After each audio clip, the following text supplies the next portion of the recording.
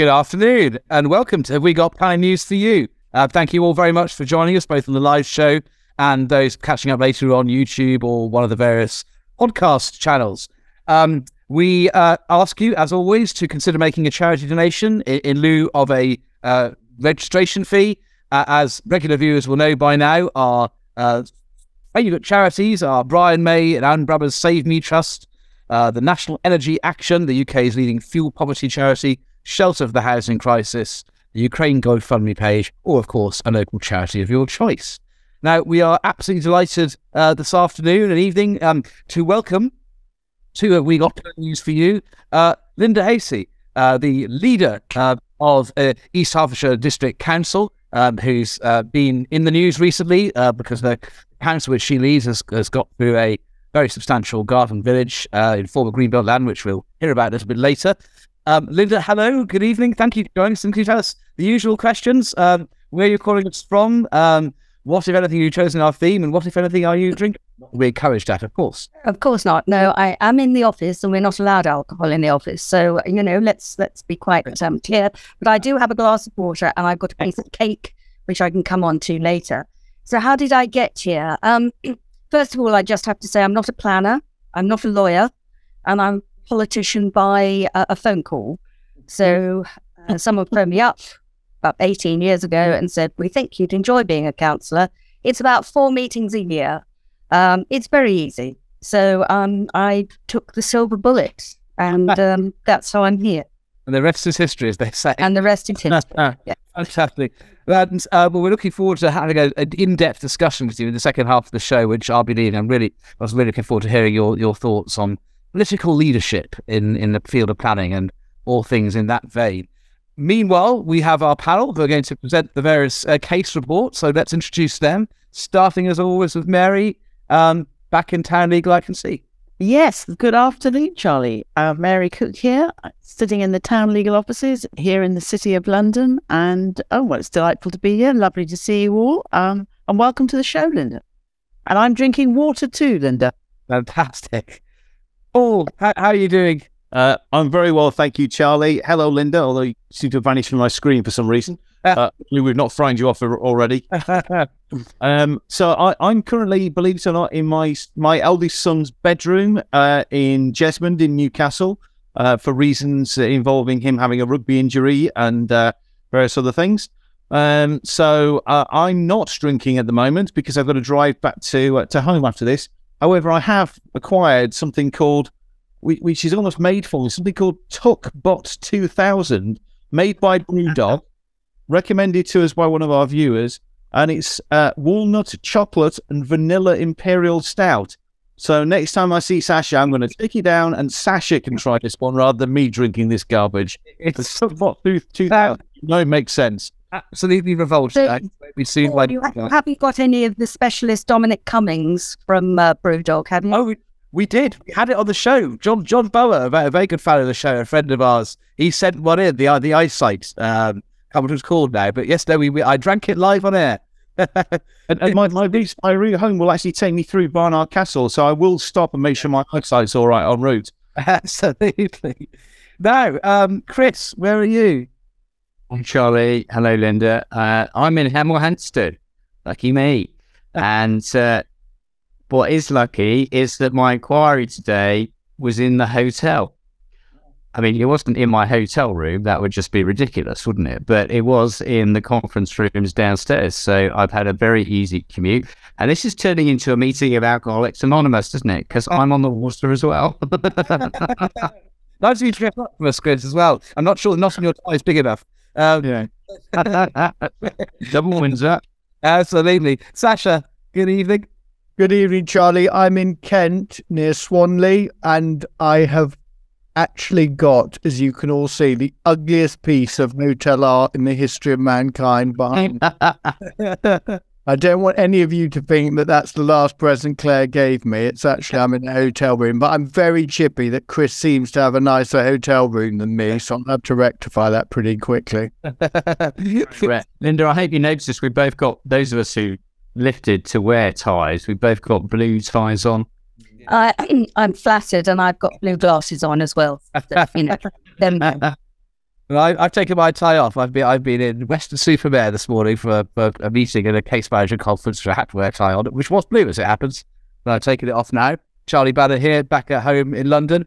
And so let's kick off with our case reports. And so first up is going to be Paul, who's going to tell us about a Greenbelt case where the appellants managed to establish very special circumstances despite their legal representation.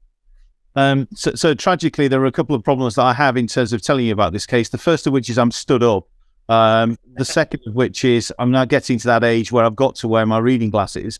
So I feel like I'm declaiming as the election begins the old days of inquiries.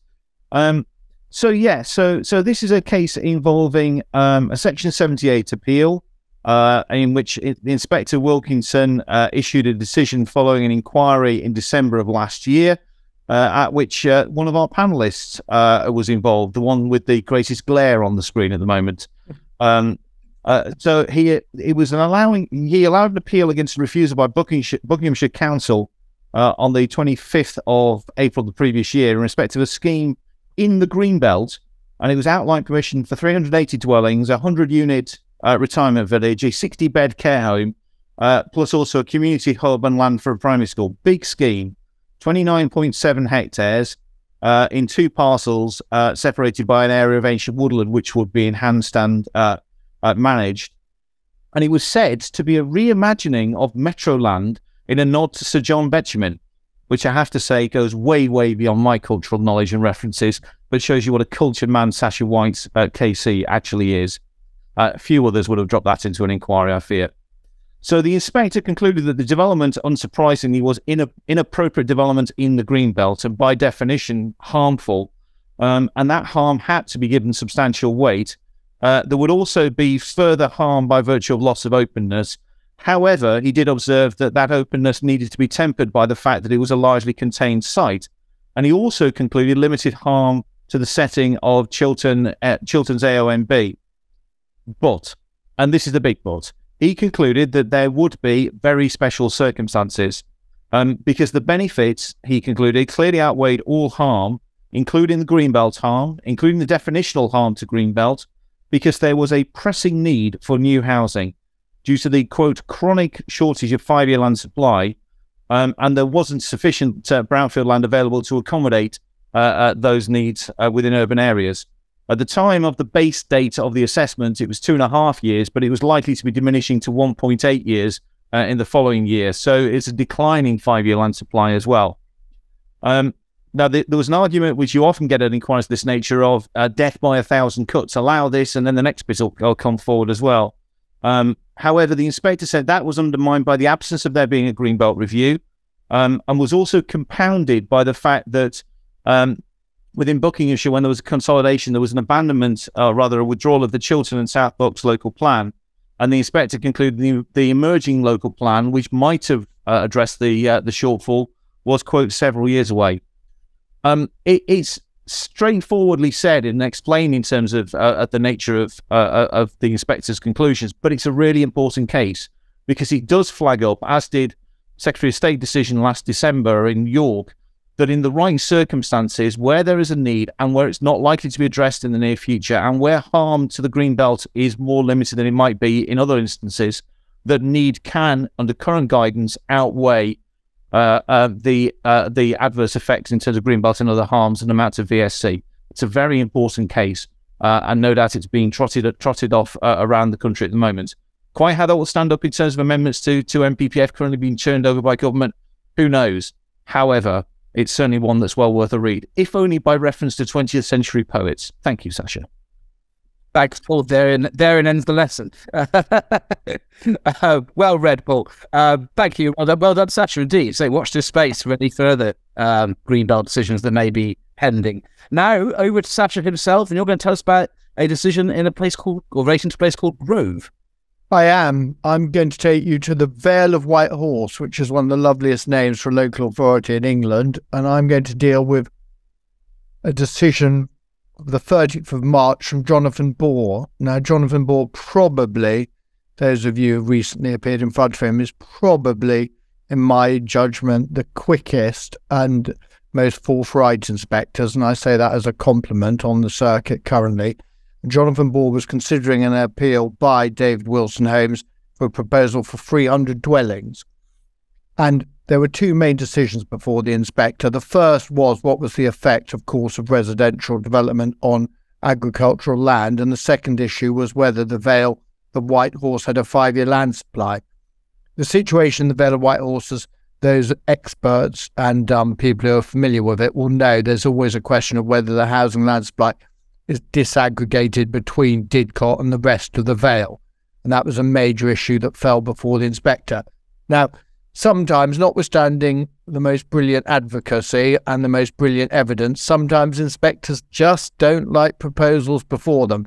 And I think the overriding sense I get from this decision is the inspector just didn't like the scheme. And he concluded that it was effectively, he used the quite strong terms of unplanned sprawl against the proposal and significant harm to the countryside and landscape. So on the first issue, the inspector's clear conclusion was of significant harm. In relation to 5-year land supply, the inspector concluded, unfortunately, that the local housing need was the correct figure, and that in the light of that, the council had about 6 years housing land. And in that consequence, obviously applying the flat balance, the clear view he took is that the harm to the landscape and the countryside was great enough to outweigh the benefits that had been argued by the appellants. And he also addressed the question, because of the dispute on housing land supply, he also had that very, very difficult ride at the end that even if he's wrong on the tilted balance and it did apply, he would still take the view that the harm to the countryside and the landscape was of such great weight that it would significantly, demonstrably outweigh the benefits. So, pretty powerful conclusions on landscape harm in the particular context of that appeal by Jonathan Ball. Thank you, Charlie. Thank you, Sasha. Without further ado, over to Mary to tell us about a case related to Harrietsham. Yes, thank you very much. So this is a decision of an inspector dated the 10th of March earlier this year. Coming up now, you'll see Inspector Rachel Pipkin, and it related to a proposal for 109 dwellings on a greenfield site, and the site was 130 metres beyond the settlement boundary of Harrietsham on the Ashford Road. And you can see on the dates that the application had been made in March of last year, was refused in June, and at the first problem that the appellant faced was that when they'd lodged the appeal, they submitted a reduced scheme for 86, a maximum of 86 dwellings, and they sought to get that scheme in front of the inspector and have the appeal determined on that basis. But in paragraph 10 of the decision, the inspector, applying Wheatcroft principles, concluded that people who would have been consulted on the change development had been potentially deprived that opportunity, and that the amendments would materially alter the nature of the application, and so declined at the outset to allow the appeal to be determined on the basis of the smaller scheme. So there were 5 reasons for refusal. 2 of them were dealt with before the hearing. Highway issues were overcome, and there was a visual issue about acoustic screening that was overcome. So the main issues were, firstly, whether the appeal was in a suitable location, bearing in mind that it was outside of Harrietsham, which itself was a rural service centre.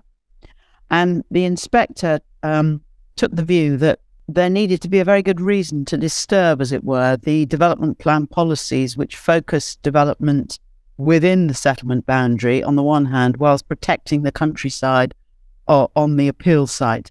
And also the local plan policy required a judgment to be taken about the sustainability of the site. And the inspector found that although there were some facilities which would be within a walkable distance, and indeed a footpath was being provided on the A20, fundamentally the A20 is a busy road with quite a lot of HGV vehicles.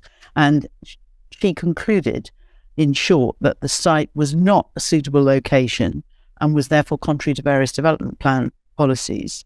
She then moved on to the second issue, which was about the development and the impact on character and appearance. And again, in a nutshell, the inspector found there would be significant harm to the character and appearance of the area, and therefore, you guessed it, the proposal was contrary to other development plan policies. And in particular, the inspector then went on to look and identify which were the most important policies in the development plan and what weight she was going to attach to those policies.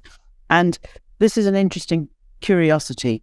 The local plan requirement figure was 883 dwellings per annum. The standard method figure was acknowledged to be higher. But this was a council that had a surplus of supply. And because they had a surplus of supply, the inspector found that the settlement boundary policies were not out of date, and that in fact there was no evidence that they had not been that they weren't succeeding, as it were. So that was a major blow to the appellant. She also noted that the local plan review was well underway. Reg 19 plan was at examination, and so she didn't accept that any of the policies which the appellant had been advocating were out of date, were in fact out of date, and these were the most important ones.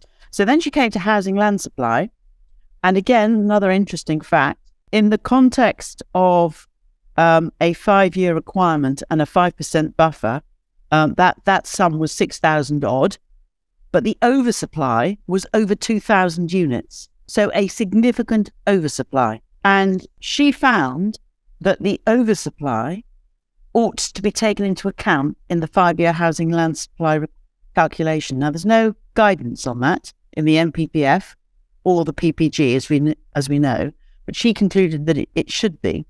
And although there was a lot of dispute about the sites in the supply, and she knocked off some 700 odd from the supply, the fact is that she found that there would be a 5-year housing land supply, and taking on board this additional oversupply, and that would be the case whether in fact you approach the oversupply in if I say a Sedgefield approach, forgive me for being technical, but I've got limited time, whichever way you skinned the oversupply, whether you applied it just in the 5 years or whether you applied it throughout the planned period, they still had more than a 5-year housing land supply. So she applied an untilted balance, and she found that the benefits did not outweigh the harms. And so she dismissed the appeal. Thanks, Mary. Interesting about tough gig, I might say. Tough gig. Indeed. Interesting discussion about the amendment. One can't blame the inspector for referring to and applying to Wheatcroft, because that's what the planning inspectorate's guidance, which she referred to, mentions. But the guidance actually doesn't deal with the Holborn Studios case, which came out more recently and which recast Wheatcroft quite substantially. And it does seem to me that at some point in time, that guidance is going to have to be updated. Otherwise, it may have legal implications. Yeah, I mean, indeed. But I mean, I found that aspect of the decision a bit curious, because she says, I've come to the conclusion that there would be prejudice. She said, this is because the technical assessments supporting the application and upon which the benefits of the scheme are derived are based on a scheme of 109 across the whole site. I mean, application, that's an amendment. It doesn't tell you it's a breach of the principle. I found that reasoning, I have to say, unconvincing. Yes. Anyway, a good thing John Litton, who did that case, is in Australia at the moment. Anyway, last but not least, Chris, you're going to tell us about a case in a place called Hurst. I am, but just on that point about Holborn Studios, Charlie, I mean, the answer is always, as we know, Paul's done a scheme recently with an amendment, is you consult on the amendments. And if you have to make amendments to the design access statement, that's what you've got to do. So Holborn Studios is no impediment. All it is what we've all been doing for years. Exactly. To consult on the amendment. But I agree with you, Mary. I think, I mean, I know people are looking at that case carefully because of what it said about taking into account the oversupply, because the MPPF draft changes are doing that. Well, that's not policy yet. Now, Sasha's found an interesting case as a counterpoint in respect of that. Sasha's found lots of interesting cases where he's won. He's found us 3 cases where everybody else lost. And just teasing. And as a consequence of which, I'm going to talk about a case that's been lost. So bring it up, the appeal in respect of his, I have to say, Sasha, well done in Little Chalfont. That is a fantastic result. You have succeeded where others have failed, and such a significant issue.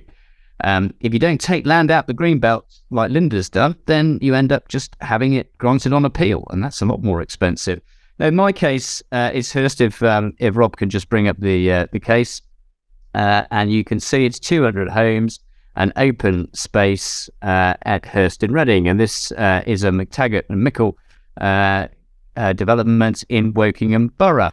Now, Wokingham is really interesting. I think Wokingham is an example, frankly, of if you get a plan in place and it's ambitious because it's got 4 big strategic development locations, then you can reap the rewards of turning down or making sure that lots of applications are turned down, and you'll be backed up at appeal. And I think that's evident in this case. It's the same issue as Mary's just dealt with, the oversupply, but the inspector approaches it in a different way. So if we go first of all to the next, to paragraph 17, I think it is.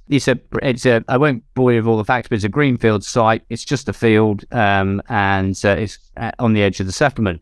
And what the council said was, at the time, what the inspector said was, at the time the council determined the application, it considered it did have a 5-year supply in accordance with the framework. However, the appellant disputed that, and although the matter wasn't fully agreed between the parties, at the time the statement of common ground was finalised by the opening of the inquiry, the council accepted it could only demonstrate a deliverable supply of 3.95 years. So here's a council without a 5-year land supply, so we know the consequences of that. It should trigger the tilted balance, and means policies are out of date. But if we have a look, if we go on to the next paragraph that I've selected, we can see from paragraphs 28 onwards what the inspector's approach was in dismissing the appeal. So there's no dispute between the parties that the housing requirements set out in the core strategy is out of date. The policies and the settlement boundaries detailed in the core strategy and the local plan, the allocations document to achieve delivery of this quantum of housing discussed above, must similarly be regarded as out of date. So no 5-year land supply, dealing with it properly, everything's out of date. But the inspector says it doesn't automatically follow that the development plan is failing to accord with the requirements in paragraph 60 to significantly boost the supply of homes. And if you've been to Wokingham, you've done appeals like me and Sasha and several others, then you know that they've got these huge sites that are delivering at Shinfield and at Arborfield. And so the inspector looks at not just the 5-year land supply, but the reality of what's happening. If we go to the next paragraph, on the first of these points, I've been mindful that the council's evidence, which shows that over the 16-year period, from that was the start of the core strategy in Wokingham, 2006, it's achieved a total of 12,465 homes, compared to CS policy, core strategy policy CP17, which required 10,738. So look at that. They don't have a 5-year land supply. They've had a number of years where they haven't, but they've oversupplied against their development plan, and the inspector describes it as an oversupply of some 1,727 dwellings, and that factual position wasn't in dispute. And if we go to the next paragraph, we can see the inspector acknowledges that within the 16-year period, there's been more years when the actual completions fell behind the policy requirement than exceeded it. You can tell that's the appellant's argument, isn't it? You know, whether you've fallen behind more often than you're ahead. But as the appellant accepted in closing submission, such delivery profile is not expected, and expected where the bulk of housing relies on a small number of very large sites. You'll get fits and starts. You won't necessarily deliver it all in the early years, and the inspector describes the delivery as lumpy. If we go to the next paragraph, on this point, I've noted the council's assertion that further housing delivery from the SDLs, the strategic development locations, is very likely to add to the supply over the next 5 years. But whilst this may prove to be the case, I cannot place weight on this matter. Well, quite rightly. I mean, it may deliver in more 5 years, but that's what you've got a 5-year land supply calculation for, isn't it? Is it in the 5-year land supply? But if we go to the next paragraph, or continue that paragraph, I don't consider it's unreasonable to have regard to the council's assertion that if projected completions over the remainder of the plan period were to taken into account, the total completions would be 15,448, which is much higher than the core strategy requirement of 13,233. In other words, they'd over-deliver against the core strategy figure. It's only a minimum, but that's a significant exceedance of over 2,000 houses, in which case the dwellings concerned clearly are considered deliverable, and there's no good reason to doubt that they will be completed.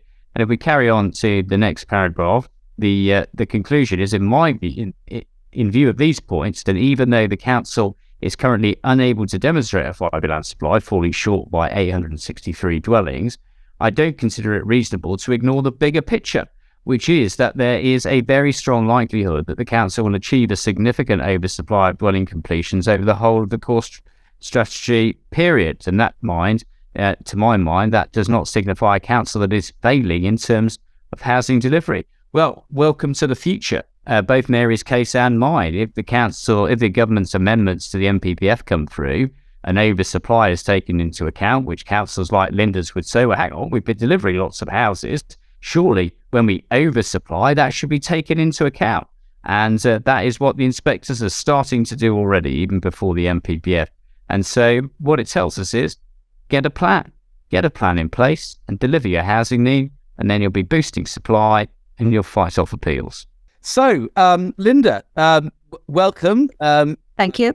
Thank you again for joining us. You told us earlier about how you came to get involved in local sort of government. Can you tell us, before we sort of explore some of your more recent activities, what's the role of the leader of a council, and certainly your role as leader of the council in the planning council? You're not the head of chair of the planning committee, but how have you treated your role in planning? I believe that as a leader, developing and creating and making sure we have a district plan in place was one of the most important things I should be doing. As a leader, I gave the whole process some credence.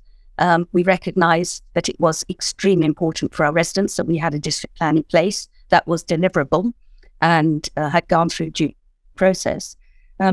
So I'd always been somewhere along the line in the last 18 years involved in the planning processes, although never a chair of the committee, because I was always on the executive. So I think it was just a role that I carried on doing. See, and of course you've been in the news, and there's been a high-profile interview with you by Kratos recently, podcast, in the context of your council's recent grant of permission for 8,500 homes of a wider garden community development on former greenfield land that I'm almost sitting in the kind of Green Belt land. Green Belt land. Sorry, my mistake. Green Belt land. Released in your local plan a few years ago. And I'm interested to hear more on that, in particular, noting that other local authorities have famously repudiated green belt releases, either by undoing proposed plans or in other way, or deallocating sites, as is happening in some places, and indeed in other greenfield developments. Why and how do your council avoid that temptation and see it through, despite no doubt some degree of opposition locally? Oh yes, there was considerable opposition, and I think in fact about 40% of our development in strategic sites has been allocated to green belt, which had to be taken out of green belt policy. Some of it is town extensions, but most of it are big sites of 2,500, and in this case at Gilston, 10,000 dwellings. I think I felt that it was basically it came out of, our objectively assessed needs, which was 19,000 homes going up to 2033. And the only way we could do it was actually by bringing forward the Gilston site. The Gilston site is two parts, so there's been a bigger portion which is owned by Places for People, and that's the site that went through planning a couple of weeks ago. And I'm actually sitting next door to the DMC committee, which is cogitating over the other 1,500, which is a Taylor Wimpey site. So it's which was a separate application, obviously. I think I felt that on the whole, some of these bigger sites are much easier to develop because you've got the critical mass to ensure that you can get the infrastructure which needs to be associated with these developments. And we have had people come to us and say, oh, I've got a bit of land here. Can we put 50 houses on it? And you say, oh, we don't need it because we have got a district plan with the correct number of houses allocated. So 50 houses or 100 houses actually delivers very little infrastructure. But if you've got these big sites, you can plan them properly. You can use proper garden city principles, working with TCPA, and come up with something which is properly planned and can be and should be community-led with the involvement of the community. And just on that point, I mean, you mentioned already that unsurprisingly there was a degree of opposition to it, and I'm aware also there were some people who were saying it should be done, but done in a different way. So how did you manage the public consultation and community development for developing such a massive scale spanning, I think it's 3, isn't it, local authority areas? It's three local planning authorities, and Hollow in Essex, 2 county councils, Essex and Hertfordshire County Council, and 2 NEPs. So it is a very complex delivery model organisation to deliver ultimately through the Garden Town process. Garden Town, 23,000 houses, of which Gilston is obviously the biggest portion. With lots and lots of meetings with parish councils. We had maps, we called them all in, we spoke to them without planners present. So it was just myself and our chief executive talking to them about the impact that we believe it would have on their existing communities, but also the reasons why we were doing it. And I can remember we used to sit around and we perhaps have a dozen parish councillors or residents in a room, and I'd go around the room, and we're in Hertfordshire, and say, where were you born? And one person might say, well, in Hertfordshire. One person might say within District Hart, within the district. And I said, we are the problem. We are the migration figures that actually have been taken into account in looking at the 5 and 10 year migration figures, which then derives the ONS. So we started out working with the Gilston people and residents, and we had Saturday morning after Saturday morning in a very cold village hall, underneath a banner which said "Stop Harlow North," because that's what Gilston was called at the time. And this was way before we got the district plan through. I think that it is, once we had got it through and it was adopted by council, it was then much easier to go to these groups and say, look, we now have an adopted district plan. This makes it very different. We want to work with you to ensure that we actually have really high quality developments. We have the authority to make sure that we can work with developers to push that quality forward. So therefore work with us to ensure that we actually are able to achieve it. And so that's been going on for years. We now have a thing called the neighbourhood plan. Gilston did an extensive neighbourhood plan working with their local, their sister village, Hunsdon.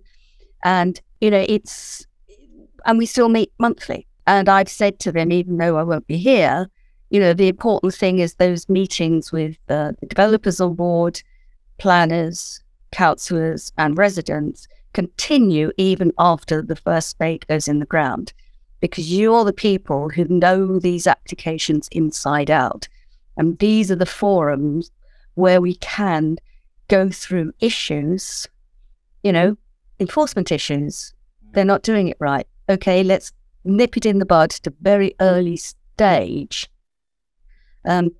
before everyone gets very frustrated and then just whinges around saying, well, the council's not doing anything, is it? So that's where all the engagement came from on the Gilston site.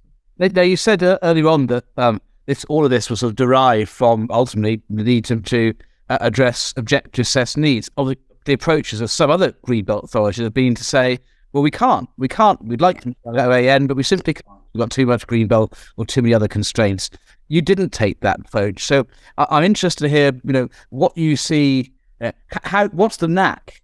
What advice would you give other members on how to reconcile meeting needs on the one hand, but on the other hand, retaining the credibility of the planning system in the eyes of the public? Is there a sort of golden rule or golden set of principles or anything like that? Any insight you can offer others on that difficult issue?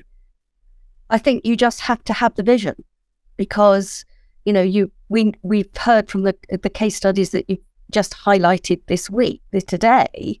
If you don't have the vision and the 5-year land supply and the sites and in the adopted plan, you get done too. And we do have a number of towns outside the green belt, beyond rural areas, beyond the green belt. And before we had a district plan in place, there's a particular town called Buntingford, and we had no control over what was going on there. And we turn it down because it wasn't appropriate. It would go to appeal and it would get approved. And so Buntingford, basically over the last 5, going into the next 5 years, will double in size without the associated infrastructure done on a coordinated way. So on all our strategic sites, we do master planning, quite detailed master planning. It's one of our district policies, and one of the big developers, one of the big four said, well, we don't do that. And I said, well, if you don't, you won't get permission because it's one of the policies in the district plan. So we sit down with developers and we go through it. And basically what it means is that once you iron out a lot of the issues in a closed meeting and everybody's involved, we get county council officers, etc. So transport, schools, not the NHS, but we won't go into the NHS. Well, we can if you want to, but I mean it's a process that has worked very well for us. And that vision, some people might say, and I'm in the school of thought that I prefer not to express a public view, but some people might say that the draft changes to the framework currently being consulted upon give councils the opportunity to duck that vision and be less brave than you've been. Do you have any observations on that? And indeed, any observations you'd like to share with us about the proposed changes in the framework to plan making in Greenbelt? Well, I think the changes do not actually say you can't do it. You just have to be able to have the evidence as to why you do need to do it. And there will be authorities like Epping Forest, for example, which have serious constraints because of the ownership of the forest through the City of London, City of London. I think it's, again, I think it's somewhat, you have to be in control. Somewhere along the line, you have to say, will I be done too? Or do I control what's going on? And I think once we had that district plan, and we are still able to say to our residents, we have a valid district plan, we know what will happen where, she says very naively, and we are able to support development where it is appropriate. And I think that's the thing is, you, as local authorities, planning authorities, we have to be in control of what goes on, not the developers. And as a Conservative leader and politician, do you think that the Conservative Party is still the party of home ownership? Oh, yes. And why do you say that? Because I think it is something that is very important for young people to be able to have that asset behind them throughout their lives. And it also adds a degree of stability. And once you do start having children, it provides them with the stability and a place, it's their home. However, I think there is a real need to make sure that we have the balance right, because not everyone will be able to afford their homes. And again, what we have seen historically is people take out significant mortgages when the interest rates are low and then have difficulty later on.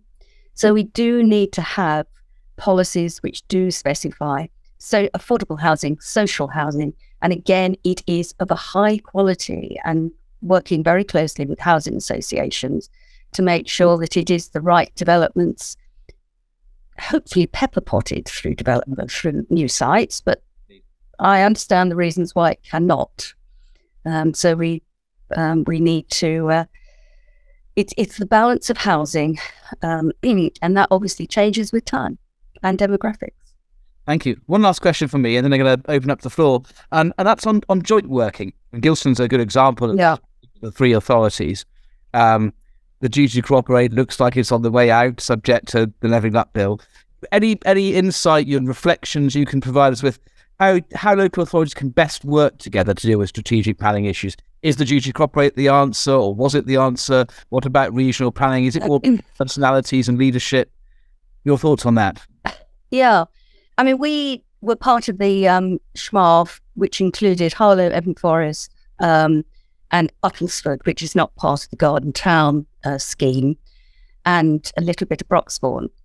And I think it worked for us because there was that, you have to have leaders who have a degree of trust. So the SHMARF worked for us, and from that came our relationships, deep relationship with Harlow and Epping Forest, to actually work together to get funding from the government for creating a garden towns, which is the Harlow Gilston Garden Town. And it does come down to be able to be very honest with each other. Sometimes the politicians sit down over not a glass of water and discuss things, but knowing that actually we will then go forward, because whatever your colour as a local authority, I do believe that we are all here for the quality of life for our residents. And I think that's the key that you have to hold on to.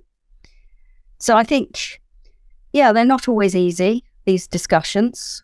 But I think ultimately, for everybody's sake, you have to do it, because again, it comes back down to controlling rather than being controlled. Thank you. Really interesting. Well, let's open up to the floor, and obviously I've seen a few questions from the public as well in the chat coming. Sasha, I think you're first up, so over to you. Thank you, Charlie. Linda, can I ask, one of the key relationships in planning is that between members and the officers. And I just want to ask you, from your experience, how do you think we can get more traction from members towards their professional judgments in the planning system? I believe that one is you have to have DMC members who are very well trained, who see their job as looking at the policies of the applications and whether or not officers have argued the case that these policies are being adhered to. We do a lot of training with our DMC. We go on a lot of site visits. So, for example, on the Harlow Gilston one, the Gilston site, we did 2 site visits. We had to look at where the bridges were going to go, the new bridge and the expansion of one bridge. And you spend all morning doing it, all afternoon. And then there were 3 or 4 briefing sessions, and working with the chairman of the DMC, we said, if you're not at those briefing sessions, you can't sit on that committee. And I think, again, we've got a good record of when things do go to appeal, mostly the appeals are dismissed. And it comes down to, education, I think. Members being seen that they're being taken seriously. We really do push the apolitical nature of a DMC. And I think that sometimes the politics, some places I've seen, can come into play, which is not helpful for anybody. Thank you. Thank you both. Mary. Well, that's a great segue, Linda, if I may say so, into my question, because my question is all about trying to, how do we take the politics out of planning? But to what extent do local government elections, I ask, produce politically led decisions that delay development and change, as opposed to decisions based on policy? And how can this be, I say mitigated, really what I mean is how can it be avoided? How do you think, with your experience, how can we take the politics out of it? Well, we've got local elections in May. So yeah, we obviously are a Conservative-led administration, and some of those from other colours. will stand up and say, well, we're not going to let this happen. All right. We don't believe we should have 2,500 houses being wrapped around where, even though it's in the plan, etc. So I think there does tend to be quite a lot of grandstanding, obviously, in election leaflets. But I think in my experience, once you get people in, and I would spend as much time talking to my fellow opposition members as to my own Conservative members, it's their understanding of what and why it has to happen. And the consequences of if you try to turn something over which shouldn't be turned over, just what those consequences are. And, you know, as a local issue here, we can cite Uttlesford and Stansted Airport, which cost Uttlesford, what, 2-3 million, something like that, where there was absolutely no way that the residents for Uttlesford had the authority or the power to overturn an already approved planning application, although they said they could. And they soon learnt very expensively that they couldn't. So I think, it comes back down to there's a lot of grandstanding around election times, and once everybody is in place, you have to start trying to diffuse it. And I know that, we've got a bit of a backlog of some of our strategic sites coming forward in East Herts, and, developers were really pushing for these sites to come forward under the current planning committee, because the committee is experienced and it reaches balanced decisions. But what I've said is, obviously anyone who's going to come into and want to be on the planning committee, and some people don't, they will be well trained. I think training is the big message I'm getting from you, as well as really political leadership. I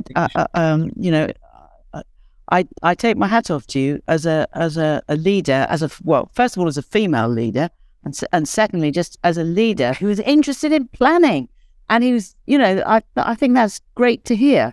And as you say, driving forward with your plan and putting yourself in the driving seat.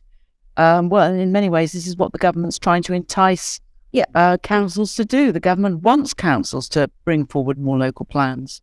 One of the real problems of politics on all parties and in many countries in the last decade or so is the replacement of leadership, i.e. this is what I think, this is what I believe in, I'm going to do it, and then if you don't like it, vote me out, with followership. Let me try and divine what's going to get me the most amount of votes next time around, and generally those who shout the loudest tend to do that. So I equally commend leadership.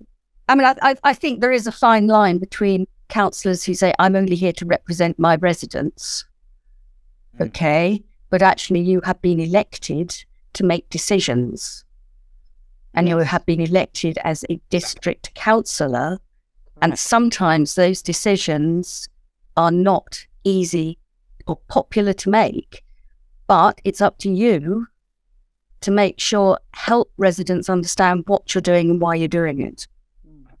But some people just sort of... Such a pity you're standing down, Linda. Oh, no, it's not. I promise you it's not. Now, over to Brewdog Paul. Thank you, Charlie. And it's a joy to hear somebody extolling the virtues of representative democracy, which involves councillors being the filter and making decisions in the public interest, not simply parroting the views of those who shout loudest. So I also take my hat off to you. And to be honest, Mary and I have been seen on this show wearing hats, so that's no mean promise. So I'm very interested in knowing your experience in relation to one issue that's certainly been a recurrent-ish theme on our show, which is whether or not decisions are being taken at the right level of governance. In other words, a district council who has the smallest of applications all the way up to huge strategic applications, and following the abolition of regional guidance and its non-replacement with any real strategic plan apart from why don't we cooperate with each other, are we taking decisions at the right level of governance, or should there be an extra intervention to properly plan on a policy basis? The whole unitary aspect is slightly above my pay grade at the moment. I think in Hertfordshire, all right, we have a thing called the Hertfordshire Growth Board, which is where all 10 planning authorities and the county council, plus the LET, plus a representative from the ICB, Integrated Care Board, sit. And it's a joint committee, so it's in public. And we spent about a year setting it up, working out what it was going to do. So in that organisation, we do have the strategic projects which are necessary for the development within Hertfordshire. So one of the big projects was a mass rapid transport. And for anyone who knows Hertfordshire, it's very difficult to get from east to west. And you may be sitting in Hemel Hempstead, but that's probably where you're going to be staying at the moment. So one of the things is to say, right, we work across all the authorities to make sure, and going into Essex, to make sure that we have the land set aside, that ultimately we will have a mass rapid transport. And also, and I think one of the big things that is coming out of a lot of the strategic site stuff is we have to get people's attitude to car ownership or car usage changed. But that's a slightly different matter, and which is at the forefront at the moment. No, I think some things, I go back to the Stansted one, that was probably best dealt with at a senior government level, HS2, that's a government decision, whether it's short, long, or not going to happen. So I think it's things like that do have to be taken at a higher level, and not necessarily just left to a small or smallish local authority. Thank you, Linda. And just to let you know, the tie I took off was a red one, but I still take my hat off.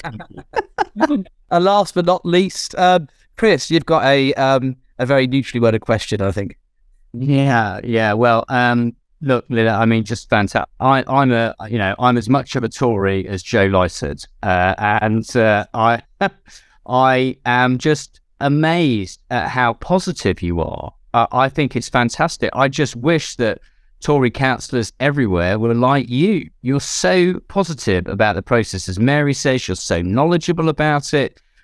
What you say is so intelligent about new communities. I think it's just fantastic. And it's just a real pity, frankly, that so many people are running in the other direction, scared to be confident. What you said about being a councillor, I mean, don't stand just to be a NIMBY panda, and don't stand just to be pointless, which is what seems to be a lot of councillors who just don't want to deliver anything. I just don't get that. Why would you want to be a councillor and flick that on your own community? My question, though, I was going to ask you about, why go ahead with a plan? But you've answered that several times over, which is your phrase, don't let planning be done to you. You take charge of the process, take control. So my question really is about the home ownership point you were discussing with Charlie. Home ownership is slipping in this country. It's in decline as a percentage. A large part of that is the focus on large urban areas where a lot of the flats that are being built are not for home ownership. They're built to rent and other models. So,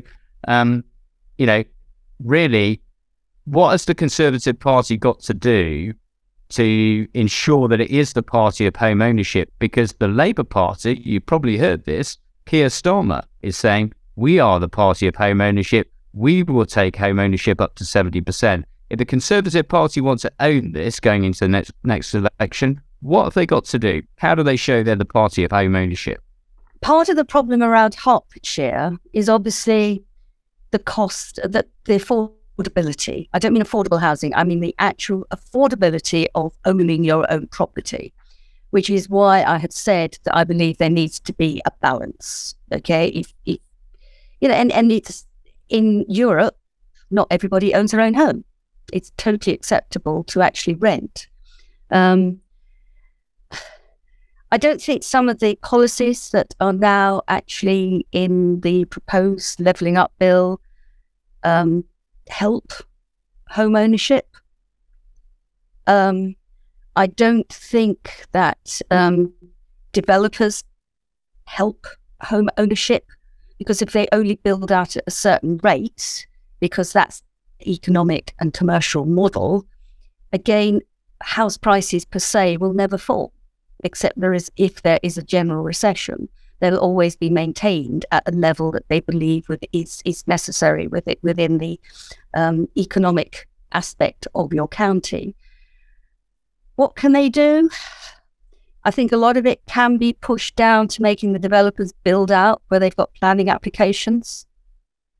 You know, I know, what was it, last year, I think there was a lot of criticism of local authorities for being the block on building, whereas in fact there is a significant number of planning applications which have been approved but have not been built out.